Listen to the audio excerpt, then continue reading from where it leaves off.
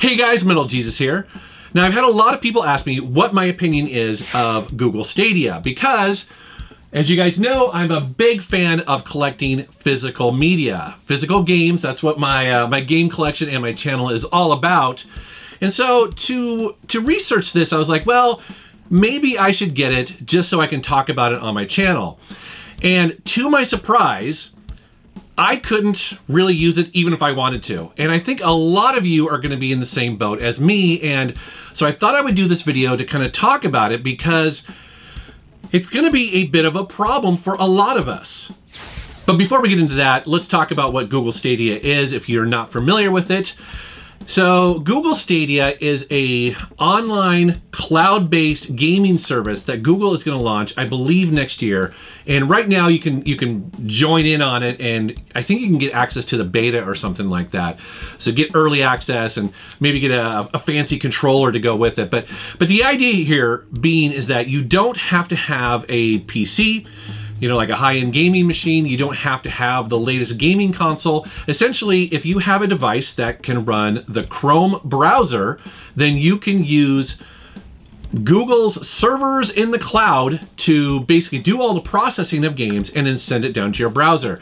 And in theory, actually, it's kind of an interesting concept. I mean, it's not a new concept. Other services have done this, but essentially what they're trying to do is basically make it so you don't have to spend thousands of dollars on hardware, just use whatever you've got. And it has some really interesting features like the ability to, you could start playing a game on your TV and then walk over to your phone and then continue right where you left off, go over to your iPad, go over to your laptop, any device that basically can run Chrome.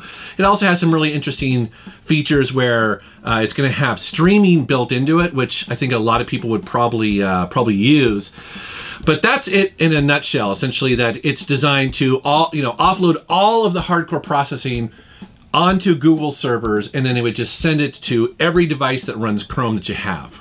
Now, the thing I was surprised to learn, and maybe I should have known this all along, but it just didn't register, I didn't really think about it too deeply at the time, was all of that high-end gaming data is going to be coming down from Google and essentially just suck up all of your bandwidth that you have available in your house, either to your computer or your cell phone. I was really shocked about this. So I was doing some research and I landed on a site, businessinsider.com, and they kind of broke it down. And basically what they were saying is that if you stream a game at 4K, with everything kind of turned on, it's essentially going to use about 16 gigabytes, about 15.75, I think is what they said, per hour. Now, that may not sound like a lot, but trust me, it is, because I immediately went to my internet provider in my house and I was like, well, how much bandwidth am I using? Honestly, I don't really track this. So I logged into the back end of their site and I was looking at my bandwidth, and you are seeing it on the screen here. And I was shocked to learn that there are some months where I'm basically pushing, over 700 gigabytes of data in a plan that basically has 1 terabyte maximum. And just so you guys know, I don't have any other services other than internet. So I don't have any television services, I don't have basic cable or anything like that. It's just internet. And this usage you're seeing right here is actually, it's just Netflix, Hulu, probably YouTube, and maybe a little bit of HBO or something like that. I never play multiplayer games because I just don't have time to do it. So this, what you're seeing right here, is just kind of my basic internet usage in my home, plus, the streaming services that we watch. But I was looking at that going, well, that doesn't leave very much for Google Stadia. I mean, I did the math, and so, some of these months, I had basically like 270 gigabytes left over. Well, if you divide that by 16, it only leaves about 17 or 18 hours per month to use their service. So that means essentially that every other day, I could use Google Stadia for 1 hour. I wouldn't even be able to use it every day, right? It'd be like an hour every once in a while is all I could fit into this. And by the way, if you look down on the bottom of the screen there, it says that I'm only allowed to go over that maximum twice. and then they'll start basically penalizing me, which I was like, oh man, it's like, it's crazy. And also too, guys, I live in Seattle. So we are a tech city. And by the way, I actually don't even, this is not even basic internet. I actually pay a little bit per month to double the speed of my internet because I do a lot of YouTube, both uploads and downloads. So yeah, it's like, I mean, I guess I could pay for more bandwidth, but why would I do that? I mean, it's just ridiculous. I also got to thinking about my cell phone plan, and again, one of the main benefits of Stadia is that you can be at home, you can be playing your game, and then you can be at the doctor's office and you can hop on your phone and potentially pick up right where you left off, which is cool in theory. But there are many months when I actually hit the maximum data plan of my cell phone.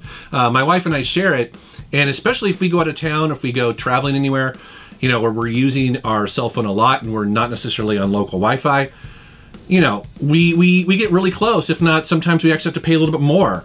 So again, it's like I wouldn't be able to use this because it's going to be using so much bandwidth all the time.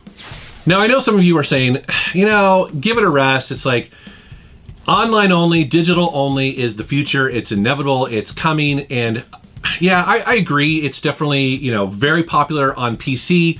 Obviously, a lot of people love Steam and have been using it successfully for years. However, I would remind you, though, that, you know, online digital only is very different than streaming, right? So you're not actually going to be running that game on your computer with Stadia. It's going to be on Google's server.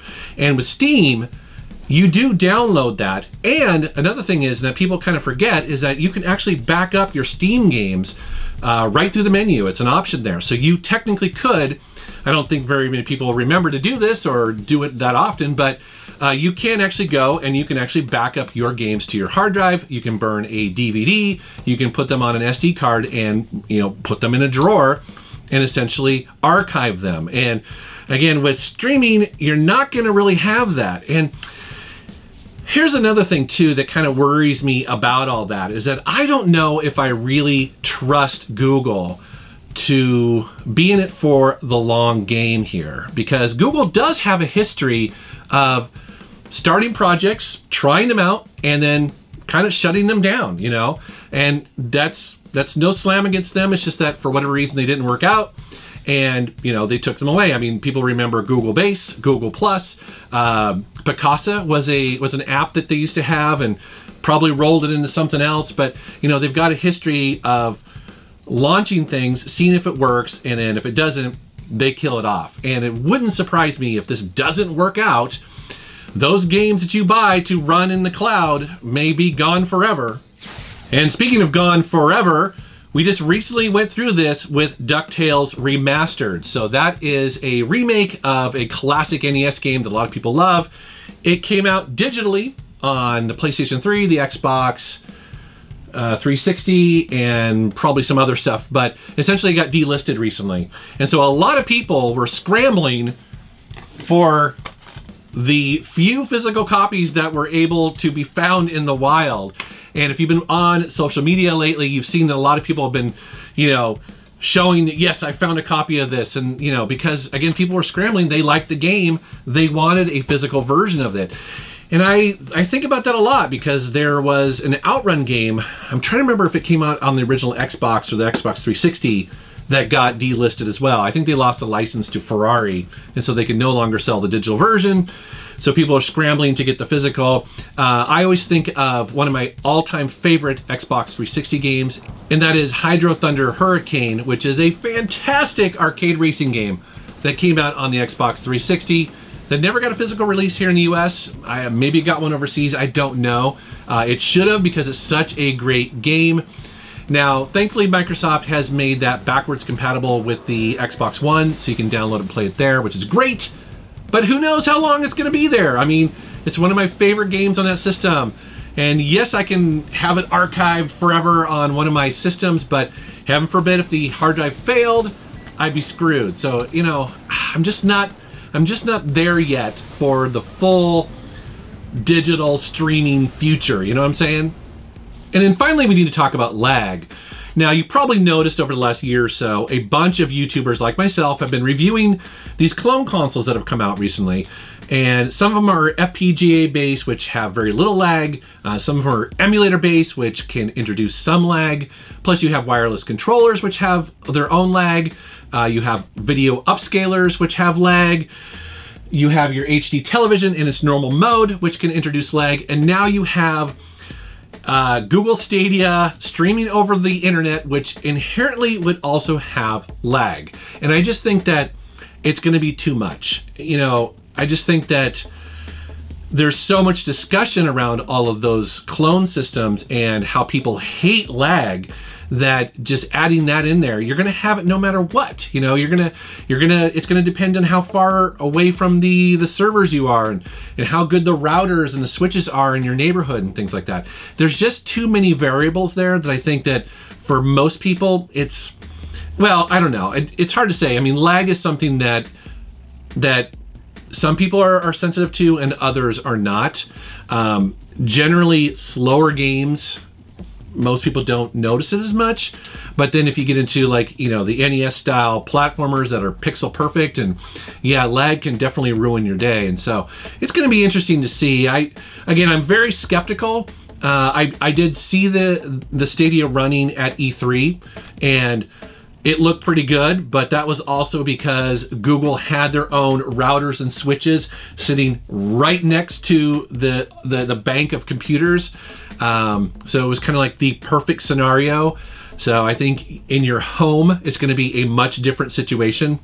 So anyways, guys, that's my thoughts on Google Stadia as of right now.